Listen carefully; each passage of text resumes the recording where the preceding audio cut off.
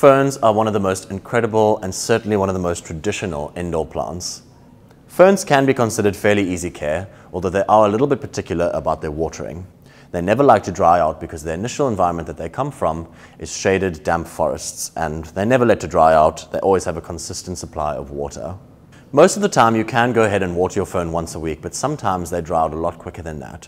So it's always best to check your fern at least every 2 to 3 days just to make sure that it doesn't dry out. If it dries out too much, it can get super crispy and there might not be a chance that it will recover. When it comes to light for your fern, it really does prefer bright indirect light. No direct sunlight on the leaves, it's too harsh for them, and lower light as well might make them stretch, but it also won't make them grow very much.